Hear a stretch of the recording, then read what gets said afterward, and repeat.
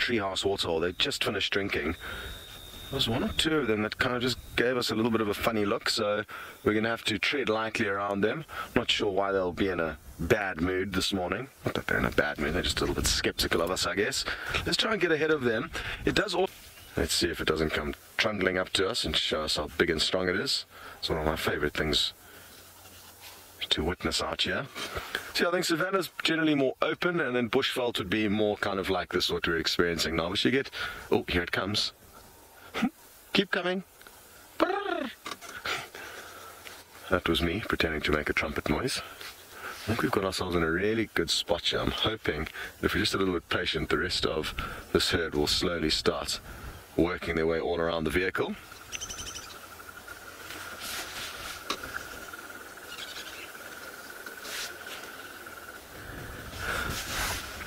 Okay, well, I've been having trouble with my game drive radio, so Noel's been checking in for me on the Djuma frequency, and there's no updates today other than elephants across here. She's operating on a different radio frequency on Chitwa, so happy to know that we're not skipping a beat here.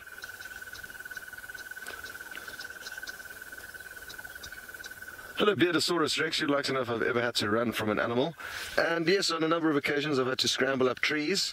But as a general rule, you should not run from most of the animals that may decide to give you a hard time out here. The only exceptions are kind of black rhino to a degree. Definitely buffalo. Don't stand your ground for a buffalo, it'll just plow you over. So try and get out of its way. And once or twice with elephants when trying to chase them out of camps where they've broken into the elephant fencing. A big reason why it's important not to run, especially when you're in groups and you're being guided by a guide on a walk, is that if everyone runs and scatters, then the guide is going to battle to take care of everyone. Oh, tiny little baby, cute, carrying a little branch along the way. Now you can hear a noise. It sounds like my alarm clock going off. It's not. It's a crested barbet. Trying to see it for you. And see who that could be. Looks like a snake eagle. I can see that there's no feathers on the legs, which would indicate a snake eagle. Wahlberg's eagles have feathers all the way down. Wahlberg's eagles are also a little bit smaller. It's looking like a brown snake eagle to me.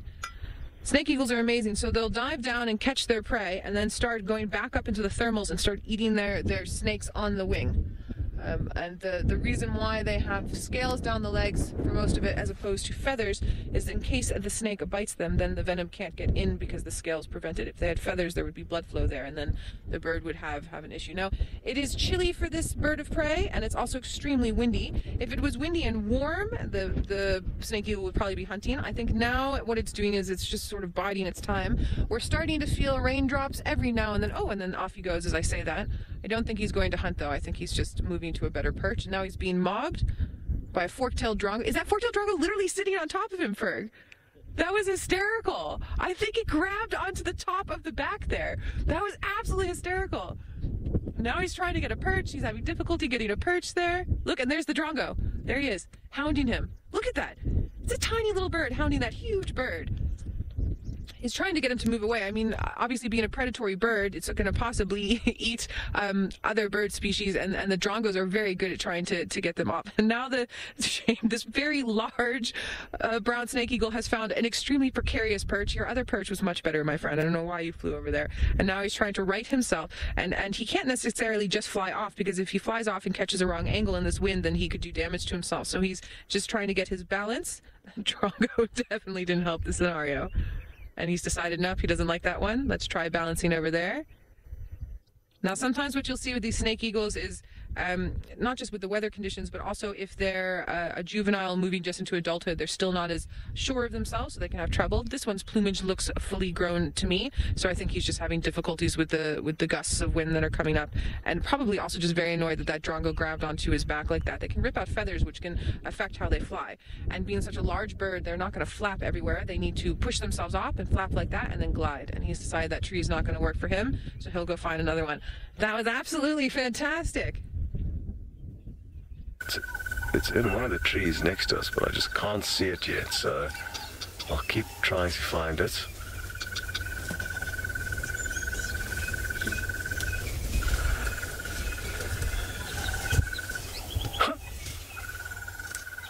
Where on earth is it hiding?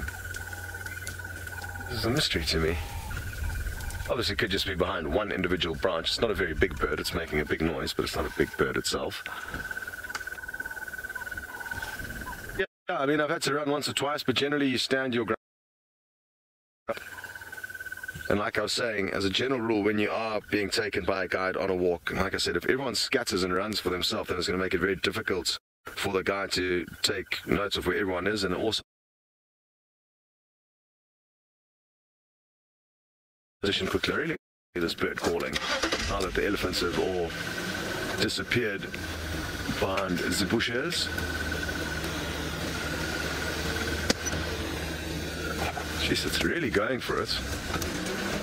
It's somewhere up in this Marula tree to our left here. Can you see it? Okay, Sensor has spotted it, so hopefully he'll be able to get you a view of it. Oh, well done, Sens. It's a little bit obstructed, but you can see it there.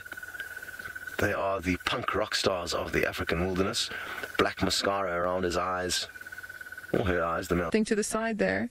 Oh, I was so wrong. It wasn't a little insect there on the pad. There was another insect to the side, and I think he tried, and then he missed it. Oh, fantastic. All right, I'm thinking that Scott still has his Ellie, so let's head back. I haven't seen our painted snipe, so we'll probably carry on. You must enjoy those Ellies with Scott, and hopefully by the time I see you again, we've got something else interesting to show you. Well, I'm sure Noel will have something else for you by the time you head back there. We have managed to loop ahead of this herd of elephants. I'm guessing it's possibly two separate herds that we've stumbled across, because I can see some members of one herd heading towards the waterhole for a drink. You can just see one in the background there disappearing behind the dam wall. So we'll maybe try and loop around to see them. But there's lots of youngsters here, so I'm tempted to stay with them. They are so cute, these little Ellies, and there seems to be a little bit of a kind of playful mood this morning. Playful / nervous. I'm not sure if it's this windy, cloudy weather that's getting them a little bit excited. Wonderful stuff. Looks like two are trying to play with one another there. Sadly, they are obscured by one of their bigger cousins.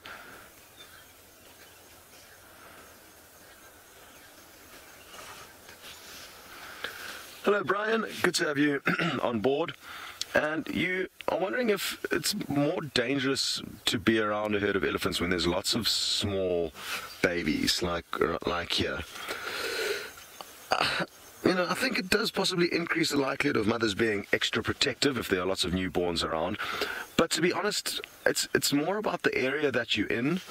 I found some areas in Africa, especially where elephants are persecuted by humans, or possibly where they are able to attack their crops and have negative kind of interactions with humans. Their elephants can be very unpredictable and quite unwelcoming of us, whereas here in the Sabi Sands, as a general rule, you know, most herds are quite relaxed with us, and I think even if these herds have been exposed to kind of negative behavior elsewhere, once they get into this area, there's 40 or 50 years of history here of elephants coming in and being viewed by people and not being bothered, as a general rule, by the people. So I think we're very fortunate here, and the elephant viewing we get here is very, very good.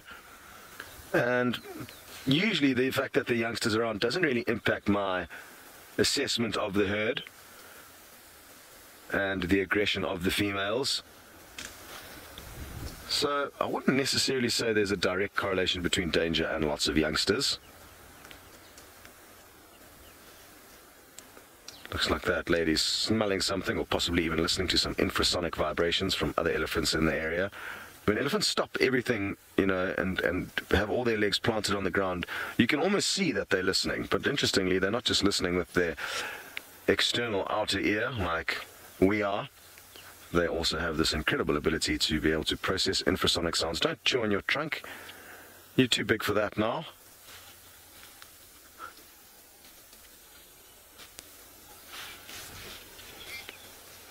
And I think just behind him there's a hammerkop as well. And there's an egret there.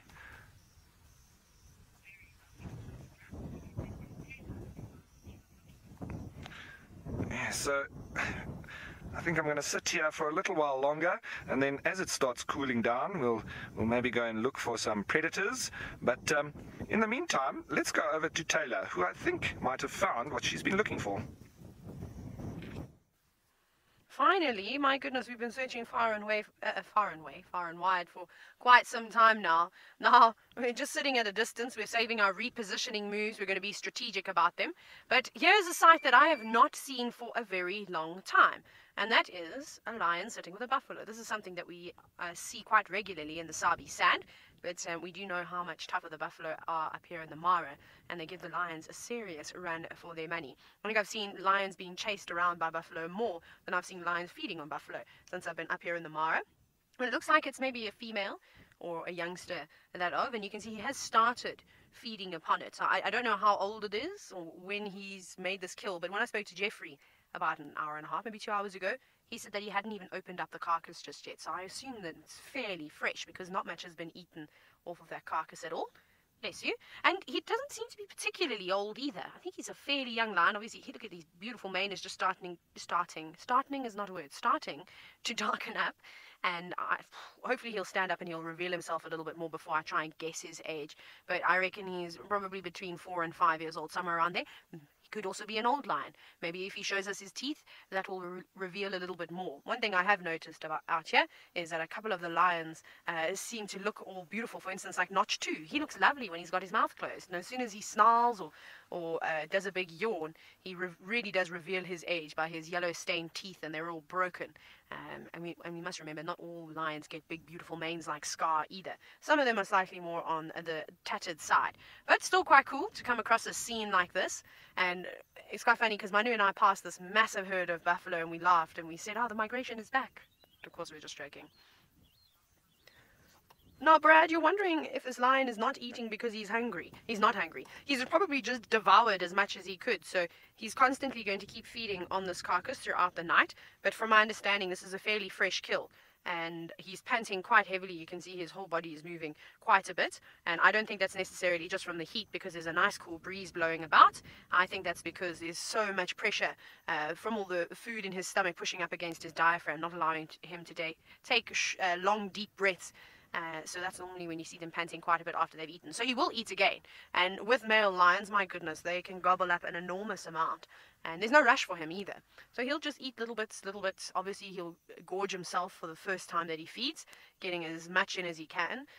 Even though he is a male lion, he's still here on his own. And there's lots of other coalitions around. There's obviously the musketeers, who don't normally roam too far away from this area. And then there's lots of young males starting to, well, get to the point where they're going to, An argy-bargy going on there. It's probably 2 young males, or reasonably young. They bulk feeders, so there's not too much selection going on. They literally throw everything back. The juicier, the better. But they do have a sweet tooth. And this I've seen in particular in the Sabi Sands area, in the Greater Kruger National Park, where there's the... what is it that you kiss under? The mistletoe. That's it. You kiss under the mistletoe around Christmas. And the elephants, they don't kiss under the mistletoe, but what they do is they push over big knobthorn trees, which is where the mistletoe is normally situated, and that's because of the little tinkerbirds who have gone and eaten the fruit, and it sticks to the seeds stick to their bill because it's got a very sticky mucus, and they then fly off to another knobthorn and they wipe their bill and the sticky seeds off on another branch, and then the mistletoe grows there, but it's got lovely sweet flowers that is full of nectar, and the elephants know this, and they push down big trees just to get to these lovely sweet tasting flowers of the mistletoe, which is quite a shame for the big tree, but it's also great for all the little ecosystems that will then come about.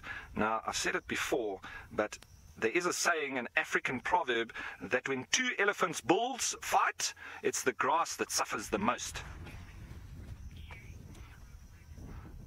Now, Sherry from Rhode Island, you're wondering if they're playing or if they're actually fighting. It can be a little bit of both. It can, like when 2 young boys start to play fight, it can sometimes lead into a real fight, and sometimes it can just remain a game.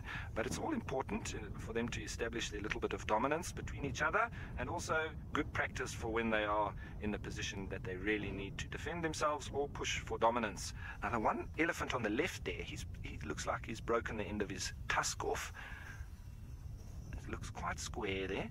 But you see the one on the right backing up a little bit? You see, and the one on the left got his ears shown out, trying to make himself look bigger.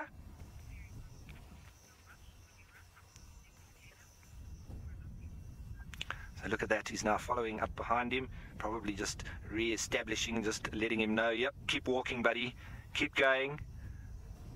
But we're going to sit here a little bit longer. It's totally intriguing, and I'm sure that these elephants are going to continue with their little joust. But in the meantime, let's head over to Taylor, and she can give you a bit of an update. Judy, you wondering why elephants will eat bark? Is it to help with digestion? I don't think it's to help with digestion. I think, more importantly, what they're trying to do is intercept nutrients that are being transported from the roots of the plants in the bark up to the leaves. So the bark is the transport system for trees. That's where all the not only liquid from the roots, but also nutrients from the soil are transported up to the leaves.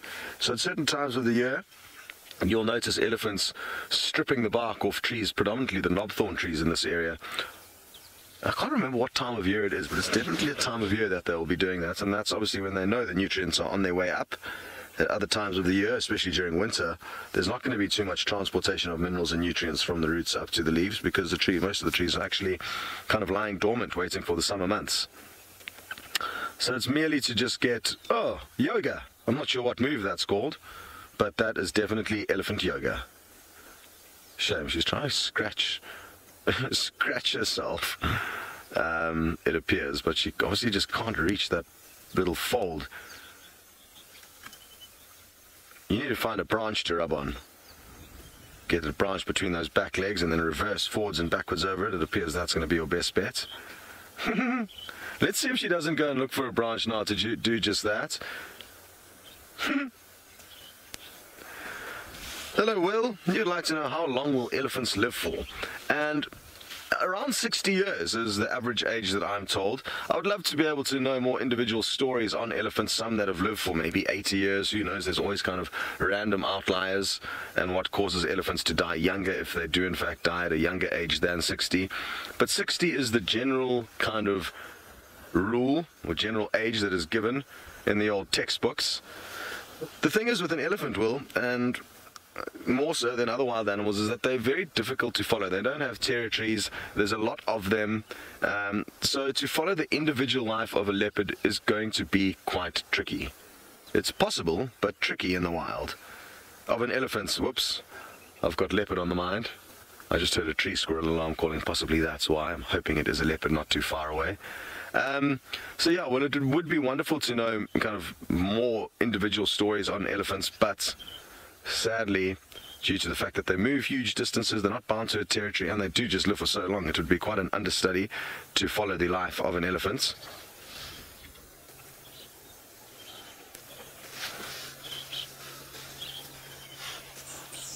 Alrighty, I think I'm going to have to reposition. We're not in the best spot anymore, although there are some on our right-hand side here on the opposite side. Although it's no, actually Senzo's sniping of hand-reared elephant may be able to remember whoever reared it, but then again, I'm not sure if that's going to be just from sight or also from smell and also from the audio, the voice of its rearer. But I think in the wild, they'll have little or no reason to or need to or ability to be able to distinguish one human from another.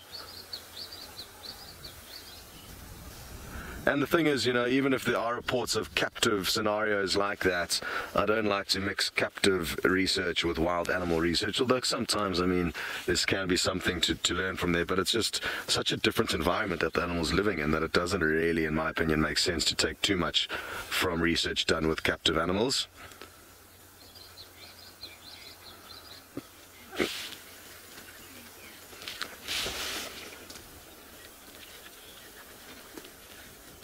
Okay, interesting. Well, thanks very much, Samuel, who's provided us with some more information on the longevity of elephants. And it seems like the African elephants, both the forest elephants and the elephants that we are viewing here, the kind of regular plains elephants or savanna elephants, will live from anywhere between 60 and 70 years, whereas the Asian elephants only live for around 50. So that's quite interesting, that there's quite a big difference between the ages of both African and Indian elephants.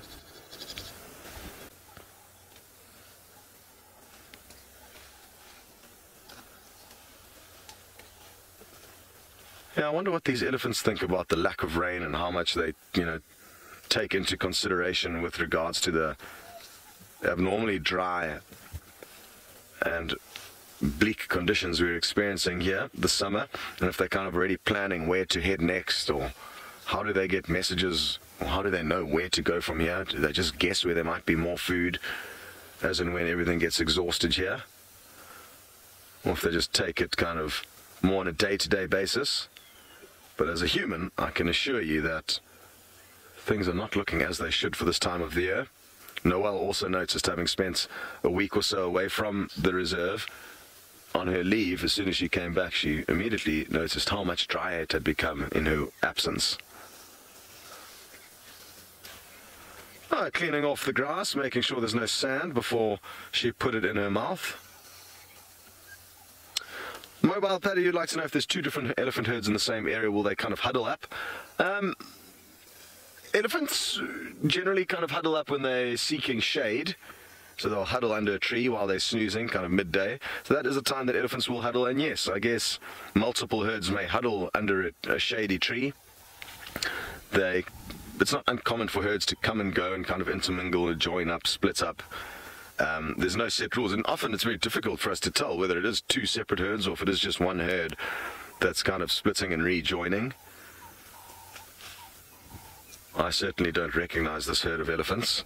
And again, they do move huge distances. They're not bound by territory, so it makes it very difficult for us to establish exactly what is going on within the herds. Very good. I'm probably going to leave these guys be and keep trying to search some of the roads for any sign of our spotted friends. And while we do that, we shall send you back to Noelle for an update on how she's getting along. I do. I have a hornbill on the ground, and it is a ground hornbill. So they were up on a termite mound hunting, eating termites, and then came off. To me, I can only see three. You've got the one here. This is one of the adults, and then there was a juvenile, a little teenage one that went back into the bushes with the other male. They're sort of meandering slowly in and out of the trees there and picking up things to eat. They'll eat giant land snails and snakes and insects. They've got quite a varied diet. Just out of view now, unfortunately, but very neat. One of the endangered bird species that we see in this area. I just want to see if maybe pick up another view. Kind of just see that one. Fergie must tell me if I must stop through the back there.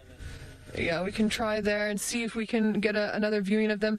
The one sort of moved to the back here just at our 3 o'clock, and then it's slowly moving up, and there's going to be a gap at our 2 o'clock eventually.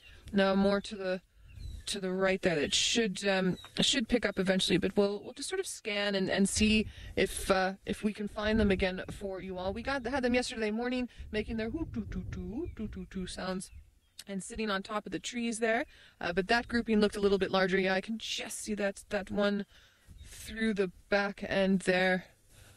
Not on the screen, unfortunately. There, just through those dead branches at the back. There's the juvenile. Moving off, notice how he doesn't have any red. It's a little bit more of a bluish tinged beak and then a little bit of a yellow around the face. A little bit difficult to keep them in focus. There's so much brush in the way, unfortunately. There we go, and then off into the great blue yonder, but that's still a wonderful setting. We've had... Hello. Not just here in Africa, but in all of your home countries that no longer do. And I think massive, massive herds of elephants were a reality back in the day, as well as lots of migrating animals in various parts of the world. Thankfully, there are a few little areas that have been protected, and you still get that happening. But for the large amounts, I think it's fair to say that there's just simply a lot less wild animals nowadays than there used to be, for obvious reasons. Very good. Well, Noelle has made it to her next waterhole for the morning. Let's hope it's as productive as the one at Chitwa was. You can just see the nest on the other side forward here. Now he's up. Now he's directly at our 12 o'clock, straight up the main trunk. There he flies over there. Now he's on, perfect. There's a male, thanks Ferg, male violet-backed starling. Now where he's sitting in the tree, gorgeous. There you can see a bit of the reds and purples. Now because there's no sunlight, we're not getting the absolute splendor of the iridescence of that violet back there, that plum-colored starling, but you're still getting some nice, and then of course he flies away to the back. Very brief, but there we are, violet-backed starlings. I can't always... floating vegetation on top of the water here. He caught the last one, but now he's been busy stalking this one, and you can just see the little insect just in front of him on the right-hand side on top of that little floating vegetation, and he is just waiting patiently to get close enough to be able to spear it. He managed to get the last one, so he's had a tiny little bit of a meal. We also had a woodlands kingfisher come and land just above our heads with a dung beetle that it had caught, and then its mate called and it flew off. But look at him go very slowly. I'm hoping you all can see that little black speck that's on top of that floating vegetation there, because that's what he's after. That's the insect.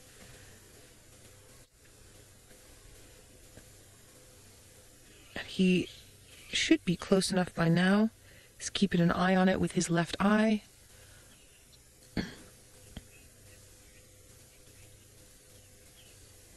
And Kyle, you're curious to know what a greenbacked heron success rate would be. Kyle, I have no idea, hey? No idea the percentages of that. So variable, especially if you're hunting things like insects. I would assume that it's quite high. It is a bird. Most bird success rates, especially when they're insect eaters, are higher, and that also just has to do with the fact that their prey species is abundant. And also it's going to do supplement with things like fish and frogs, like we talked about. So yeah, I would assume it's quite high, but I couldn't give you an actual number there. It's an interesting thought.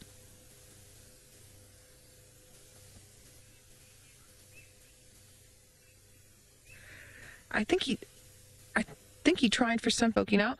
There's one male hippo that's always in here, and then when I was up here before I went on leave, there were 3 hippos that were inside of the dam. So he seems to have found some lady friends, but I don't know if they're still around. They might have decided to move off.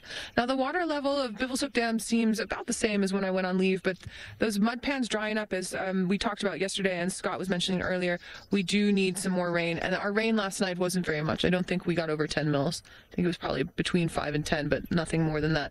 We need a good downpouring of 110 mils, if not more.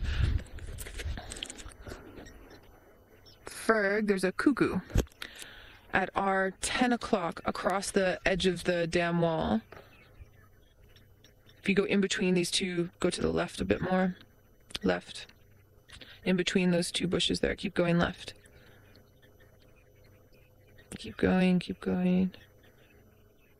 There, straight in there. There we go.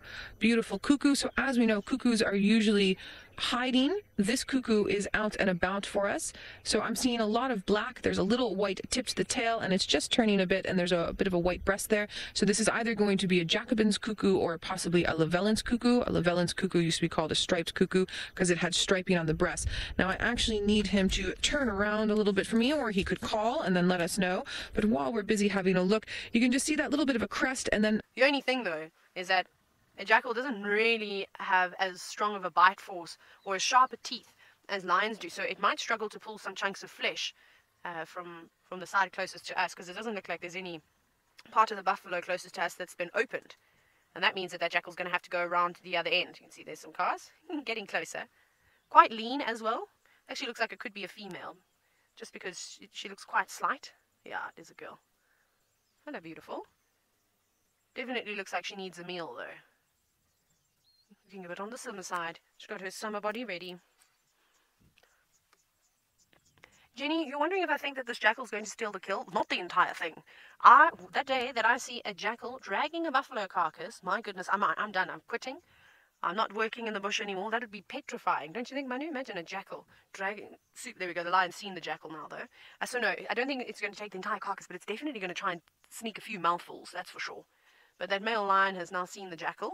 Sometimes the lions don't even mind them being around, but you can see that tail's now wagging, and the fact that he keeps lifting up his head, he's probably not too impressed by the fact that this jackal thinks that it can just walk on over to this buffalo, which he's worked very hard to take down, and just reap his rewards. It's a very efficient way, of course, of feeding, scavenging, and jackals know that, especially when you need a quick meal.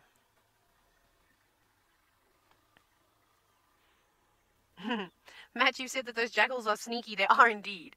They most certainly are sneaky, sly creatures. I really am enjoying them, and I've been saying this quite often now. I've definitely learnt a lot more about jackals out here in the Mara than I've ever been able to before, just because they're so well, they're just everywhere out here.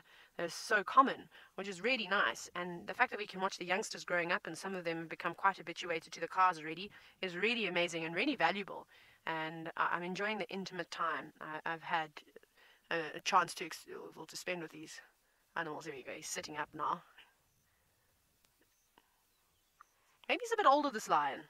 His teeth look quite good. Maybe he's closer to 5.5. He kind of looks like how the Birminghams looked when they first arrived, or when the Charleston males first arrived down in the southwestern corner of the Sabi Sand in South Africa.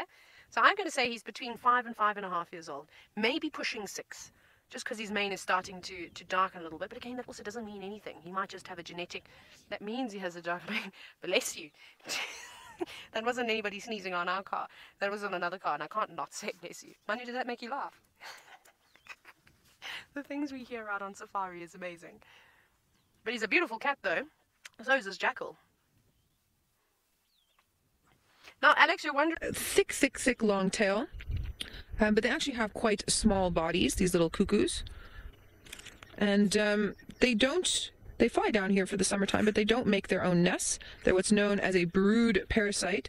So they put their eggs into other birds' nests and let those birds take care of them. So I am guessing from what we can see with the white at the tip of the tail that this is most likely going to be a Jacobin's cuckoo. The Llewellyn's tends to have a black tip as opposed to a white. And the they're roughly the same size, and we've seen just enough of the side of under his chin for me to say that there's no striping. So we're going to go with a Jacobin's cuckoo here. One of the more common cuckoos that we see. Now, one of the cuckoos that I haven't seen yet this year is a thick-billed cuckoo, or a greater spotted cuckoo. I haven't heard or seen them yet this year, so it would be nice to see them. But we will just have to keep waiting, I think. It's still early days.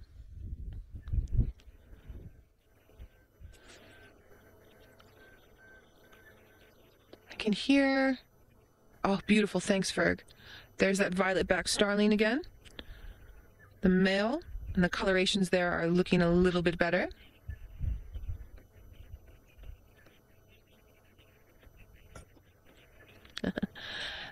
Lady Starfire, you're saying how stunning this male violet-backed starling is, and you think you have a new favorite bird. They're also one of my favorites. I would agree with you there wholeheartedly. Okay, everybody, I think we're going to get a last little view and sat still for half a moment. I think if we try and move straight in there, Ferg. Yeah, no, just go straight in from where you are. Yeah, they're just... Oh, there he flies. There he comes. Here he comes. Here he comes. Oh, my goodness. And then away. Away. All right, there was also a Sterling's wren warbler. Oh, they're at their back now. So at 11:30, where that flying around in there. So, yeah, if we go straight and then to the right a little bit. To the right. There. Here. They're flying around in the back there. Go down a bit. Here, in that one. They were moving around just in there. There we are. Fantastic. Thank you. Sorry, they're so little, and it's such a dark shade out here that it's sometimes very difficult when they start flying around to catch them. Now, they usually do something called hawking. So they, from their perch, they go and fly up and grab an insect and then go back to their perch. And that's exactly what where you guys came to us with Scott, and then there was 4 of them, and they got into a little spat. Now the Sterlings, I can still see them moving around there, pretty much in the same spot, doing their hawking. Excuse me 1 second, I've just got a cough. Excuse me. Now that Sterling's wren warbler is a really amazing bird, and I'm very upset that he stopped calling for you, but it would definitely be something to put onto our bird list. I just want to show you a photo of him quickly. Mr. Coldwater, yes, we're right here at 3 o'clock, Ferg. He's just orange and blue with a blue head flying. Oh, perfect. Yes, Mr. Coldwater, a snake eagle is a little bit smaller than a fish eagle, roundabouts. I can triple check in the book. I mean, this paradise flycatcher is being so nice to us right now. I hope you all saw that flying around with those sort of rusty burnt orange colors and that sort of bluish head. There we are. It looks like a female. The males tend to have much longer tails to them. They make these beautiful tiny little cup nests in the little crooks of trees. Absolutely stunning. I love paradise flycatchers. And looking for insects. And now the tree that she's hopping around on has a lot of ant activity on it.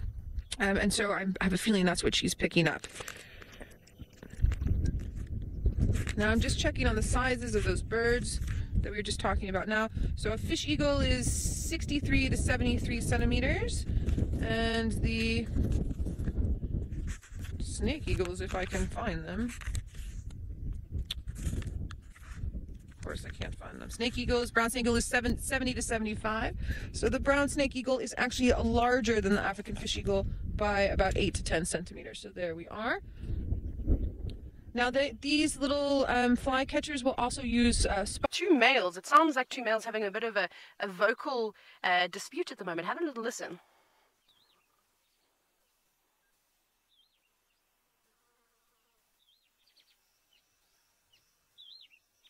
You can hear them.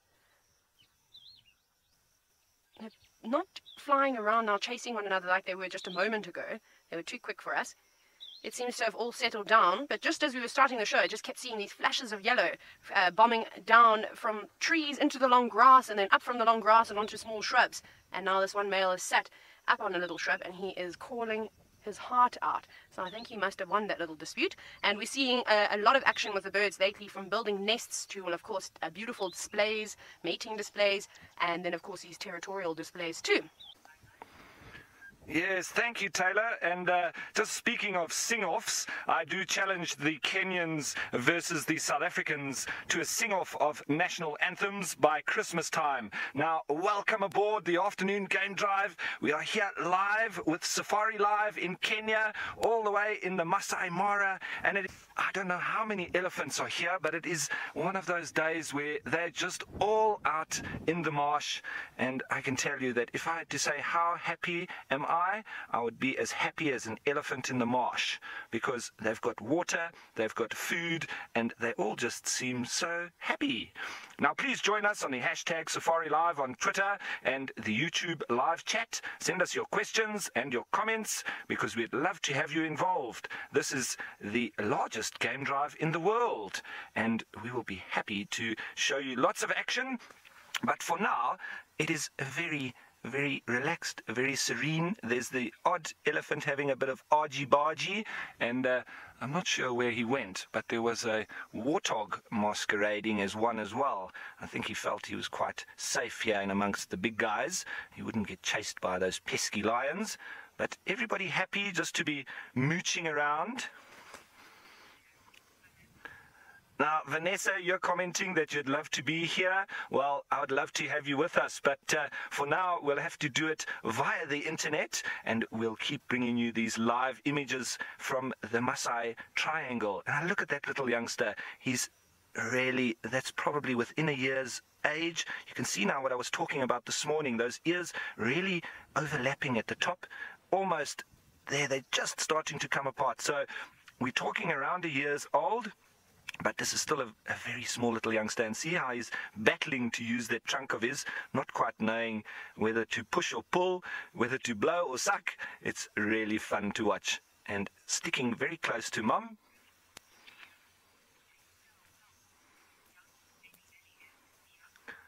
Mia, you're wondering how old that little youngster is? Well, he's within a year's of age, because, as I was saying, you can judge by once they get use of their trunk, or once they start to know how to use it, and once the ears... Oh, what a lovely elephant story, Ralph. I know that I enjoy elephant stories, and I'd actually like to sit and listen to some of them. Maybe I have to go back and watch the show. Now, we have not got something as beautiful as an elephant, I'm afraid. We've got a filthy hyena who's just laying next to the road and doesn't really seem to care that we are even here today, which is quite cool. And it's actually quite a common sight in the maras to see hyenas scattered along the roads, just resting in all the puddles where the water's built up. Oh, flies bothering you. Yes, that seems to be a problem for all of the animals at the moment, after all the rain. Although we haven't had too much rain now the last few evenings. There have been a couple of downpours, but nothing causing any more flash floods. Doing a big rollover. Does that feel nice? They're so funny to watch, these hyenas. This doesn't quite look like an adult just yet. It's actually still quite small, so I reckon it's on its way to adulthood, not too far off. And definitely been sitting in the mud today, twitching its ears. They've actually got very hairy ears. And look at all the different colours that they have. Okay, yes, this one is particularly dirty, so it's quite brown and muddy at the moment, but I love how it's managed to keep its ears clean. Very nice hyena. Isn't it so precious? I think they're quite precious animals. No, Sherry, you're not the only one. I promise you right now that I also think that this hyena is very cute. I think that they're adorable animals. They're really funny to watch. I mean, this one's not particularly entertaining at the moment, but to watch them at a den, they are hilarious.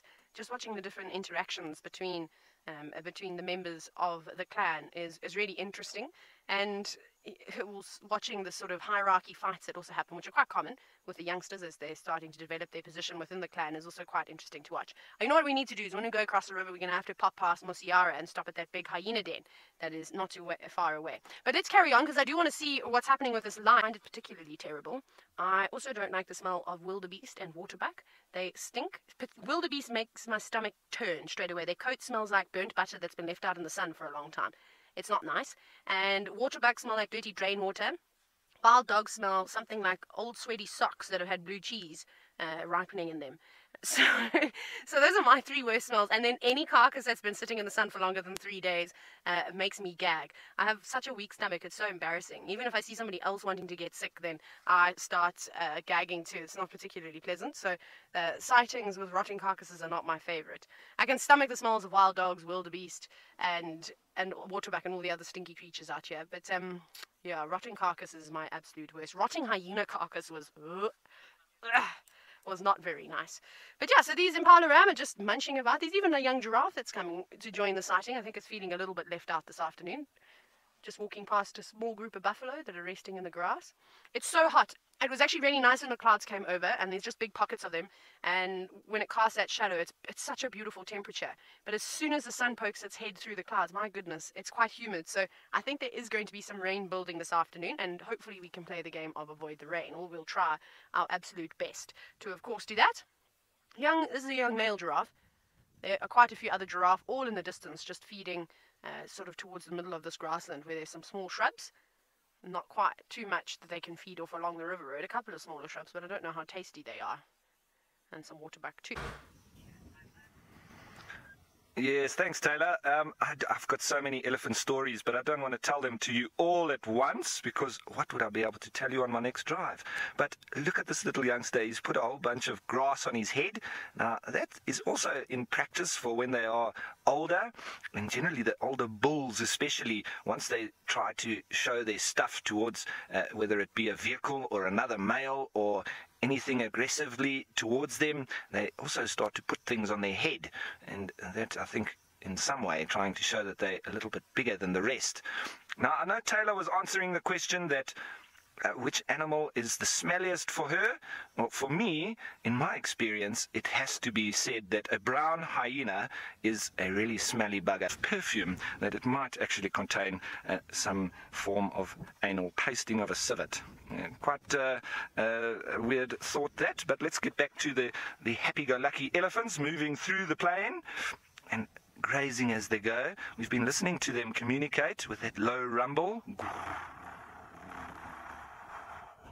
It's a very humbling experience to be in the presence of so many elephants out here, and there's all walks of life here, big and small. And as I said, there was a warthog moving through them as well just now, and he was almost the size of that little one over there.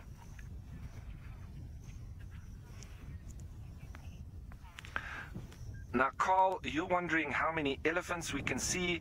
Well, if Archie comes back a little bit here. Yes, thanks, Taylor. There's a little bit of a Mexican standoff still continuing here, and you can almost hear the good, the bad, and the ugly in the background. Look at that. Who's going to back down? Oh, the youngsters. There seems to be a little bit of action, but I think these 2 youngsters, they're going to possibly just fizzle out. So we'll just wait and see if they start to continue a little bit. I hope there's be a little bit more action, but we don't want to press them into a complete fight.